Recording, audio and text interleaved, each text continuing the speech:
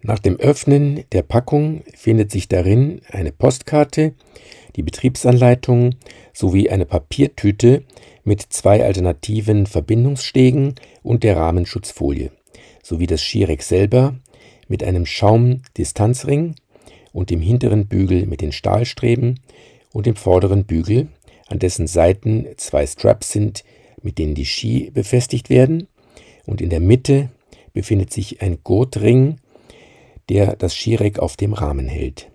Wenn die Schnalle in der Mitte geöffnet wird, lassen sich die beiden Hälften separieren. Jetzt wird die Breite des Oberrohres hinter dem Steuerkopf gemessen. Hier sind es 52 mm.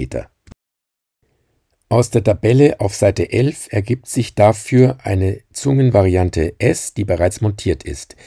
Sollte das Oberrohr breiter sein, wechselt man zur M- oder L-Variante.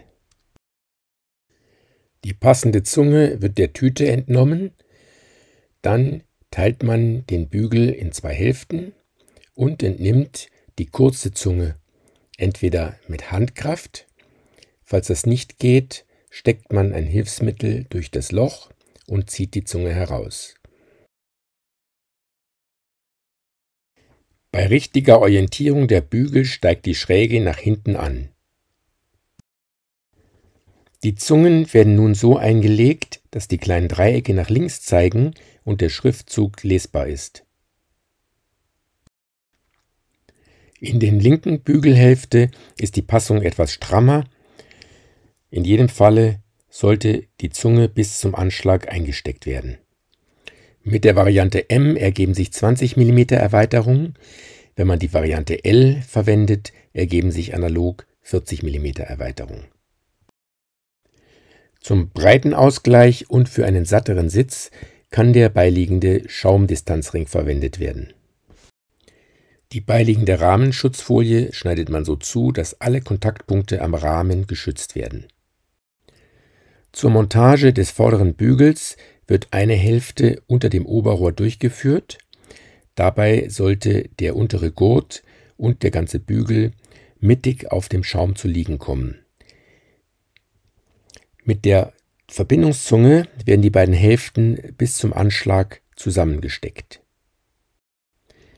Wichtig dabei ist, dass die seitlichen Gurtenden so nach oben gezogen wurden, dass die untere Gurtbrücke maximal gespannt ist. Dadurch kann der Bügel sich nicht mehr nach oben bewegen.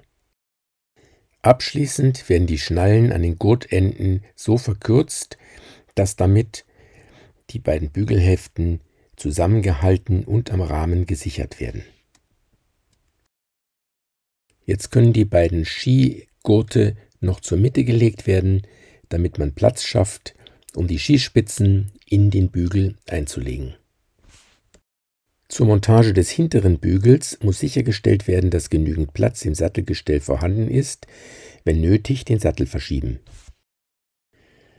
Jetzt werden die Schnalle und das Klettband geöffnet und der Bügel mit den beiden Nasen von hinten oben in das Sattelgestell eingehängt und nach vorne gekippt. Abschließend wird das Klettband um die Sattelstütze gelegt und maximal gestrafft geschlossen. Die Ski werden nun so aufgelegt, dass die Bindung hinterhalb des hinteren Bügels positioniert wird. Damit ist der Schwerpunkt hinterhalb der Auflage und der vordere Bügel hält die Skispitze nach unten.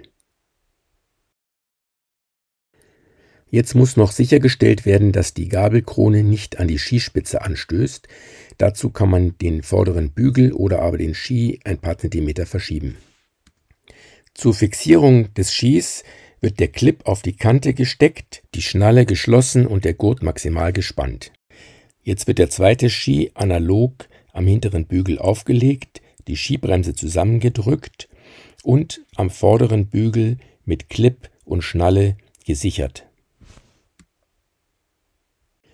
Jetzt noch einmal prüfen, ob die Lenkung freigängig ist.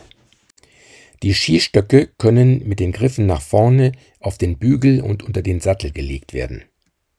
Zur Sicherung von Ski und Stöcken wird jetzt auch der hintere Gurt geschlossen und maximal gespannt. An den vorderen Gurtenden befinden sich ebenfalls Schnallen, damit können die Ski zusammengezogen und die Stecken gesichert werden. So, jetzt ist alles bereit für ein großartiges Bike- und Skiabenteuer. Die Ski lassen sich sehr schnell abnehmen, indem man zunächst die vordere Schnalle und den hinteren Gurt öffnet. Jetzt können die Stöcke heruntergenommen werden. Um die Ski zu demontieren, zunächst eine Schnalle öffnen und den einen Ski vom Träger nehmen und auf der anderen Seite analog den zweiten Ski abnehmen. Auch das Skireck selbst ist blitzschnell demontiert.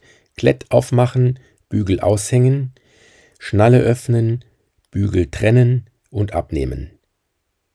Fertig.